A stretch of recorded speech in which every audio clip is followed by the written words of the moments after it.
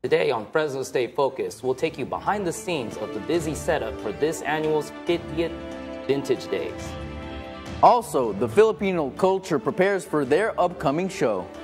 Plus, have you wondered where all of Fresno State's building names come from? We'll take you around campus and find out. Fresno State Focus starts now.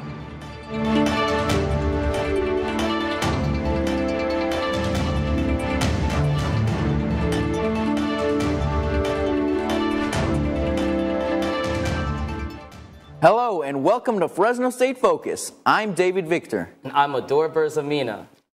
The Collegian's latest issue of the paw print is out today. For the past few weeks, Collegian staff has been working all hours of the day and sometimes deep into the night to get the print into our paws. Editor-in-Chief Giselle Cardenas described working until 4 or 5 in the morning sometimes. She and other staff go over all of the content and make sure everything looks good from front to back before it gets printed. I think production night is always a challenge in itself because there's just a lot to do in a little bit of time. The paw print can be found in the newspaper bins around campus and the Collegian office or the Speech Arts Building or online at fs.collegian.com. The 50th annual Vintage Days is back at Fresno State. The 3-day festivities are set to take place this Friday, Saturday, and Sunday. Like last year, there will be food, rides, live music, performances, a crafts fair, an anime gaming con, a beer and wine garden, as well as a kids zone. Vintage Days is upping the ante this year with a birthday block party on Saturday night and even a drone show. Admission and parking are free. Caesar Maya is out there right now to catch the setup. Caesar? Hey guys, here we are at what's going to be the concert setup for Vintage Days. And here I am with Aiden Brown, a coordinator for Vintage Days. Aiden, can you tell us a little bit about Vintage Days? Yeah, so Vintage Days is going to be taking place this Friday, Saturday, and Sunday on April 19th through the 21st. Right out here, we're in the south lawn of the Resnick Student Union.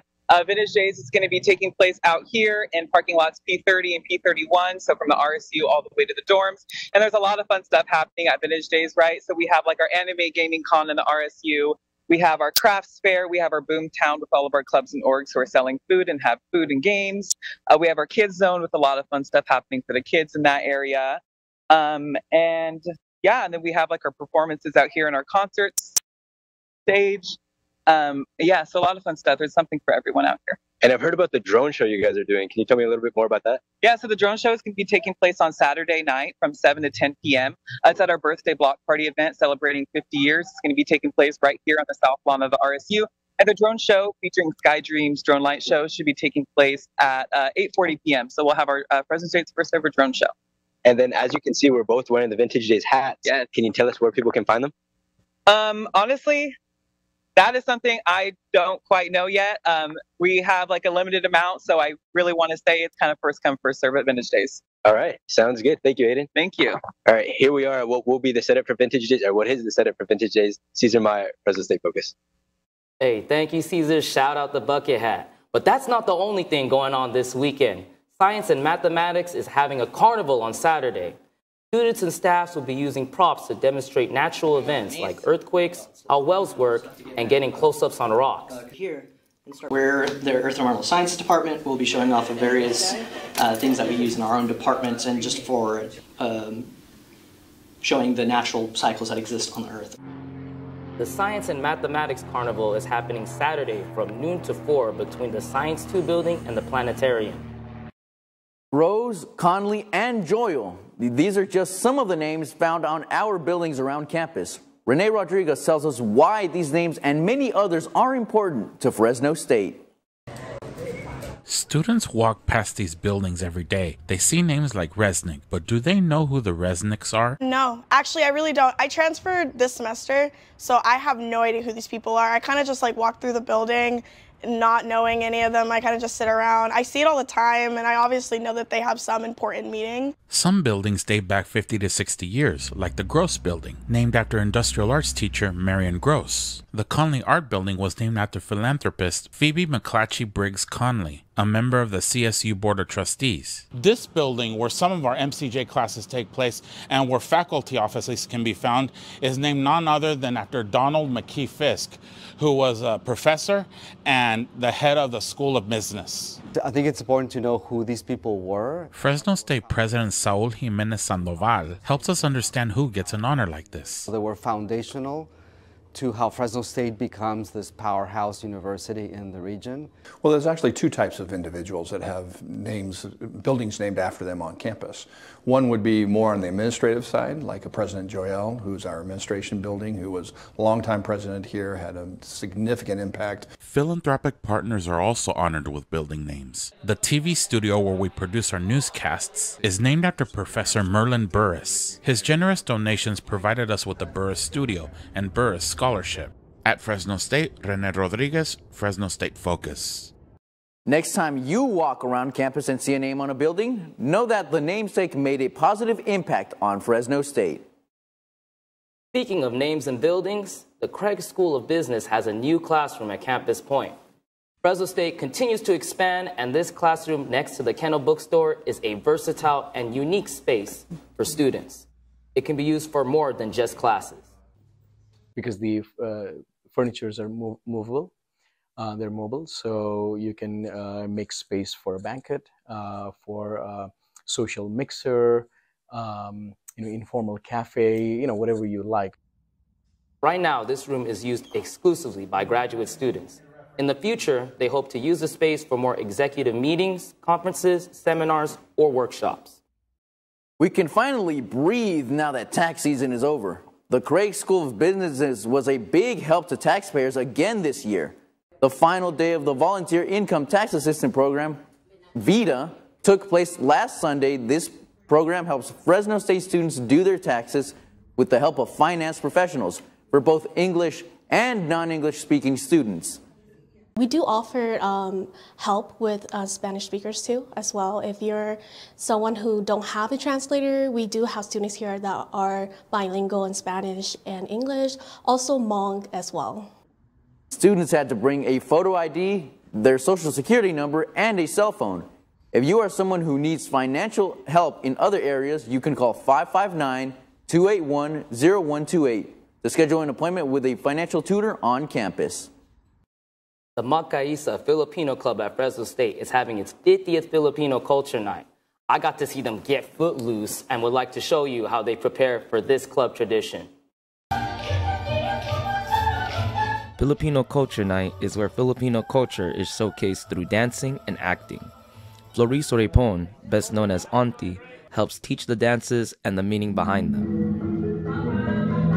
Students end up connecting with the culture in ways they wouldn't expect. It's actually being more immersed, just like myself and like learning more about my culture. Crystal, who's your partner?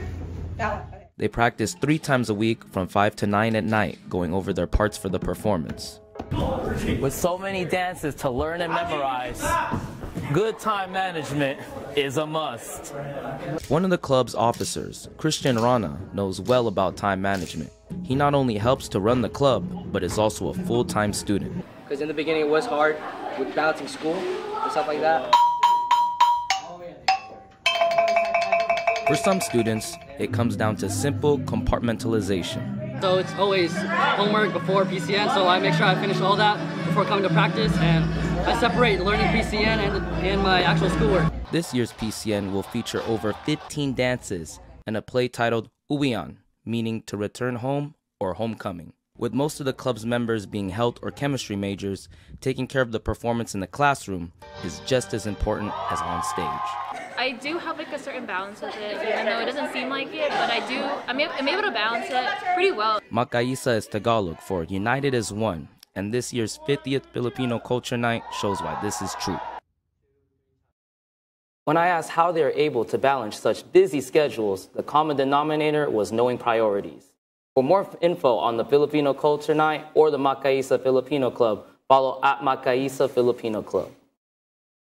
FSR Underground plays our favorite alternative music. It also plays a podcast created by a Fresno State staff member. Artful Disclosure is a weekly radio show turned podcast created by arts and humanities communication specialist Benjamin Kirk. He finds out what College of Arts and Humanities students and faculty are up to each week. Then he does live or pre-recorded interviews with them. He hopes to inform people about what goes on around campus. We have hundreds of events every semester, and so just the events keeps us busy, but not only that, there's the research, there's the scholarship, there's amazing students that come through. You can listen to the show on FSR Underground Monday mornings at 10.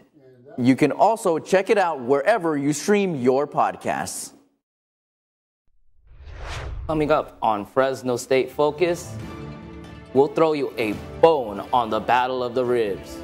And then we'll show you how to clean up the mess. Plus, I'll have your focus on weather when we come back from the break.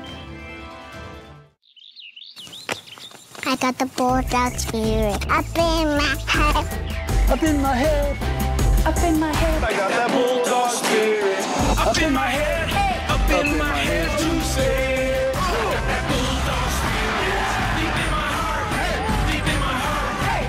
Deep in my heart. Got that bulldog spirit. Deep in my heart.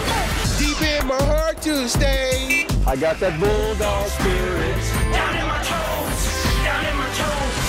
Down in my toes. I got that bulldog spirit. Down in my toes. Hey. Down in my toes to stay. I got that bulldog spirit. Up in my head. Deep in my heart. Down in my toes. I got that bulldog spirit. All over me. All over me to stay. I got that bulldog spirit. Deep in my heart. Deep in my heart. Deep in my heart. I got that bulldog spirit.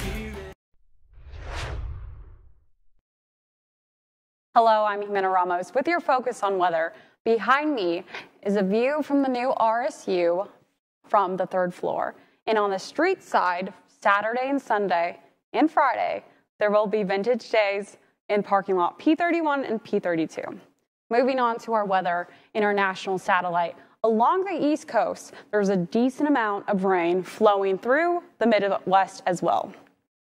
On our western satellite, what will be the biggest influencer for the week? It's the area of high pressure continuing to expand off the west coast, pushing temps to the 80s. Also, there will be slight clouds coming in. Today's highs will be in the upper 70s. Closer to Fresno, we'll be looking towards lower 80s. The trend will continue with our tomorrow's lows, with moderate 50s, and closer to Fresno will be 55.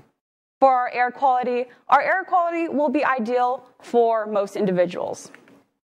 In our extended outlook, if you have weekend outdoor plans this time around, from last weekend's recap, there was wet and cooler, non-average weather, but that will not be the case this weekend. Lower 80s to our upper 70s for the weekend ahead.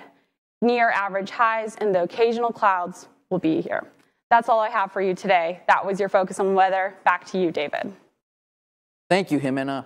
O.J. Simpson collectibles are flying off shelves nationwide after his death last week.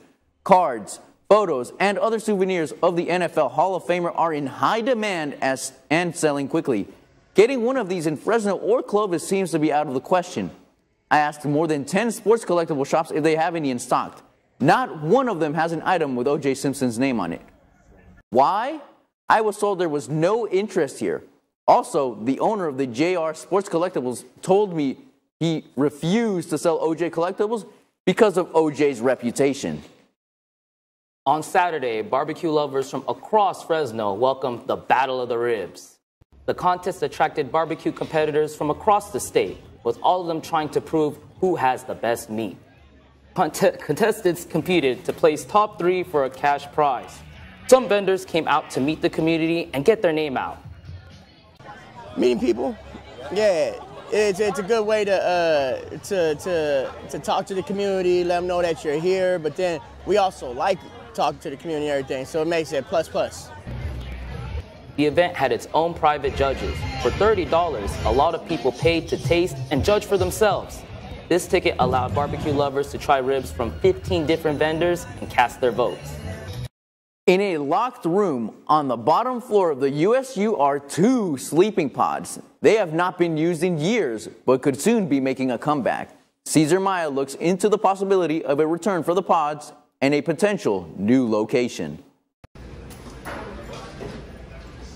With all the hustle and bustle of walking around campus, trying to get your work done and extracurricular activities, it's easy to want to take a break. I wish I could just lay down for like at least one of the hours that I have free. Years ago, sleeping pods were installed in the USU recharge zone for students to take a break while on campus. Nowadays, many students don't even know where they are. You can still find the sleeping pods at the bottom of the USU, right next to the bowling alley, and they've been closed since COVID. And as you can see, if you take a quick peek, there are still in there just some white pods where you can hopefully take a nap. ASI Vice President of Finance, Guadalupe Zamudio-Tejas, has been working to bring the sleeping pods back. We definitely want to take the right steps, make sure that we have the right information so we can get them up and running as quickly as possible. Zamudio-Tejas says they still don't know where the pods will end up. We also had the ideas of maybe relocating them to different parts of campus, to either like the rec center or the business school, since we felt like they would be utilized a little bit more. MCJ major Jacqueline Carrillo says that even though she's graduating, she thinks having the sleeping pods would be great for a lot of students. I don't know if I'll be able to enjoy it as much, but I think just the pods itself would be fun, because I usually just put your headphones on and put some brown noise or something, you know, so I think that would be enough for me. The initiative to bring the sleeping pods back is still in early development, but students should be on the lookout. Reporting from the USU, Cesar Maya, Fresno State Focus. There is no reopening date for the pods, but keep an eye out on social media for ASI's media social pages for more info. Fresno State custodians can only do so much to keep the campus clean. Natalia Mendoza shows us how students can do their part too. 19,240 students attend Fresno State this semester, and there are about 10 custodians who work to keep the campus clean. On a busy day, it could be anywhere from like 15, 20, 30. Those are trips to the dumpster, and then we come back and to make it clean. But walk around campus and you'll see plenty of places where people are far from clean. On the ground, outside the RSU, under the trees by the USU, and now in grad season, confetti is a common sight as people take their graduation pictures and don't pick up after themselves. All of this must be picked up by custodians if no one else does. Sometimes we get in the garbage, they're like, it seems like people take a drink of their coffee and they throw it in the trash, and then it kind of, when we try to pick it up, there's like liquid everywhere.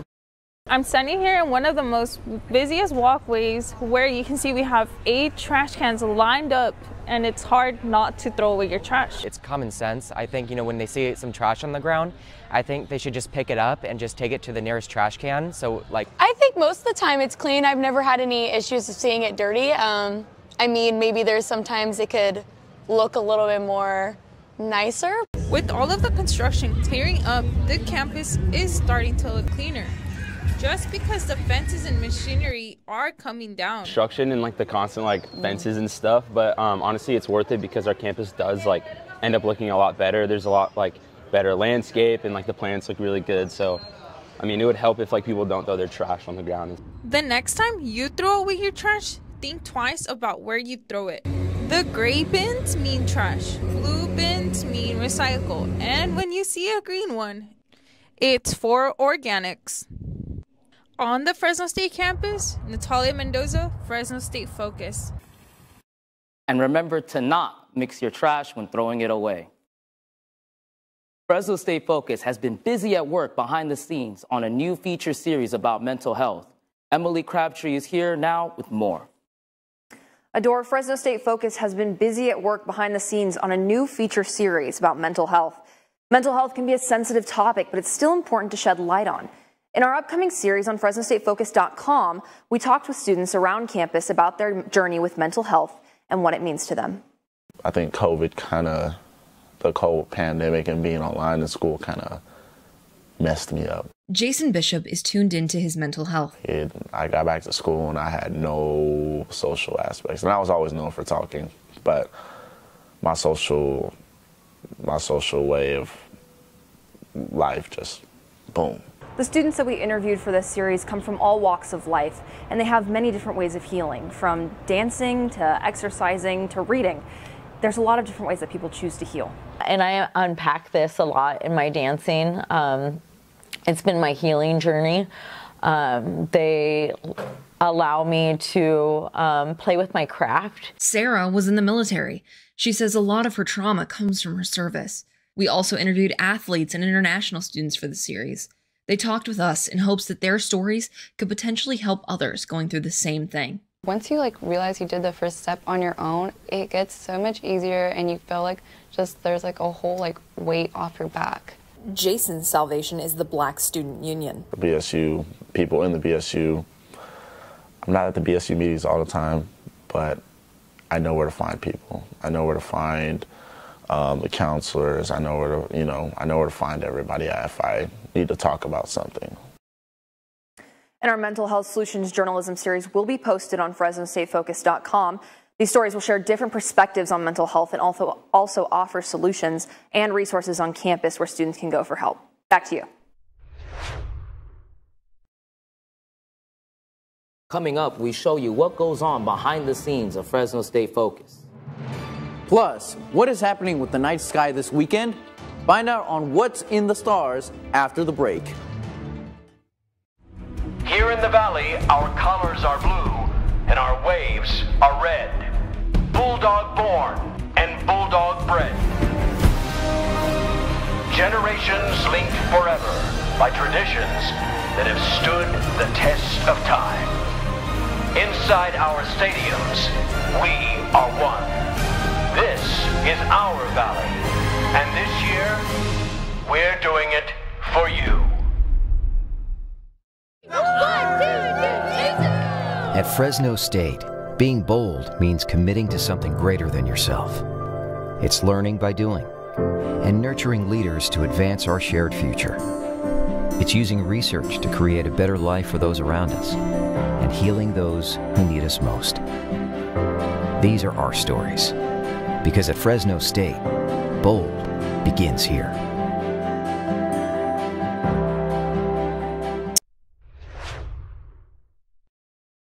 I'm Natalia Mendoza with your focus on sports. Women's golf is currently playing day 2 of the Mountain West Championship in Rancho Mirage. After day 1, Fresno State was sitting in 4th place after going 5 over as a team.